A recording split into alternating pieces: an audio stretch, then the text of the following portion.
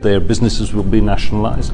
No, there will be a direct foreign investment in South Africa, because direct foreign investment, it depends on the stability of a country. How do you reassure the foreign investors? No, you must give me chance to speak. Unless you want to have this interview with yourself, then we can give you chance to speak alone. Okay. Because you're asking me questions, I'm responding to them, okay. And that's the whole intention of this conversation.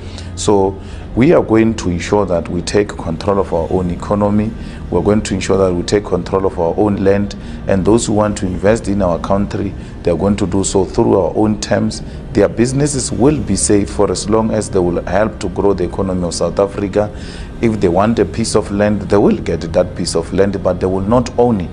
They will lease that piece of land for whatever years they so require to lease the piece of land, as long as that is aiming at creating jobs and growing the South African economy. And there will be a stable government. Our investment will be 100% protected. And there is no blood in South Africa. There is no civil war in South Africa. Hello good people. Welcome back to this great and amazing channel. And of course, I greet you all. It is very cold here in Kenya, Nairobi, and that's why I've decided to put on my cape and my jacket on, because it is very cold here in Nairobi, Kenya.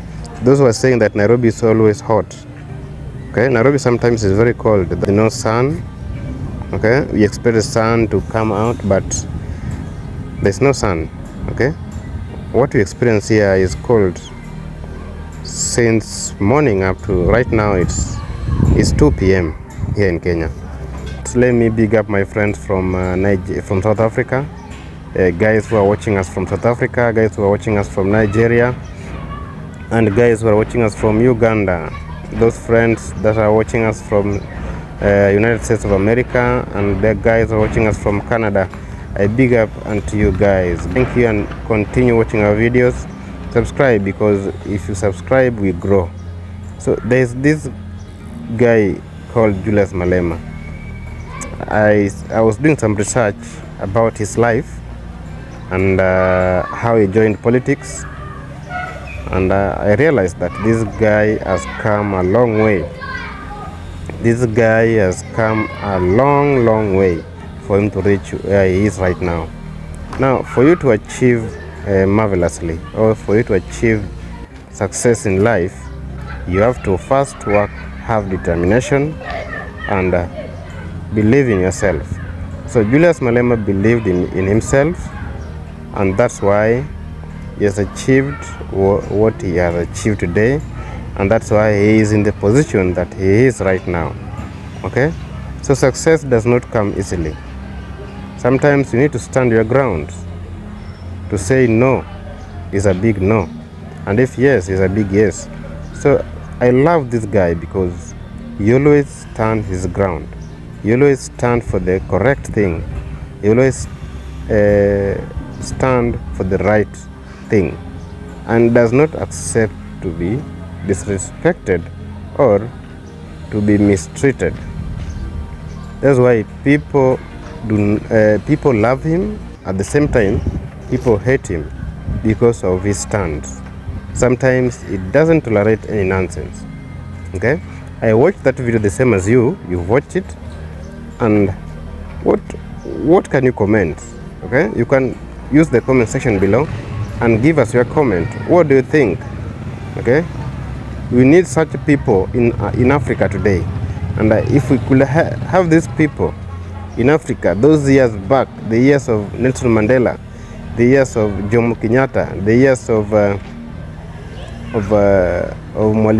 Nyerere, okay, Africa will have been very far right now.